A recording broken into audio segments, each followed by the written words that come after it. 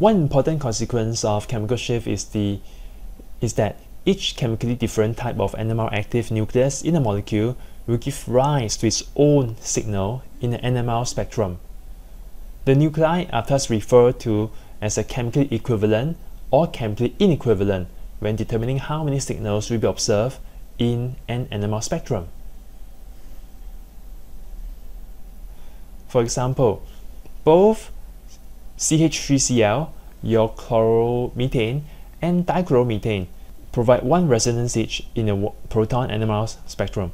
Now from this we can infer that the individual hydrogens in each of these molecules are chemically equivalent. So from the viewpoint of chemical structures, the reason for this is that the hydrogen in each of them are related by symmetry elements. Symmetry elements in this case refers to a reflection through a mirror plane or rotation in the axis, and hence these protons are identical.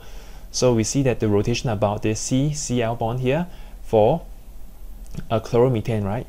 So rotate, you see now they are equivalent. The 3 protons, right, fits into the gap that's occupied by the previous proton previously. So you see that, and that's the reason why they're the same, and hence you only show one signal, no splitting. So it is indistinguishable from the previous molecule node before you spin.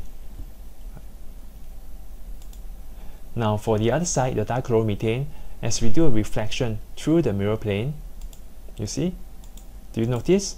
So in this case, right, we are cutting through these 2 green balls, right, and the central carbon here, and you see that these 2 are reflections of each other. You see reflections? Can you see that? So that's why they are identical. So hence they will not couple with each other, they will show onto the same side, same signal. So only one resonance in the proton spectrum. Thank you, hope you can revise. Have a nice day. Cheers.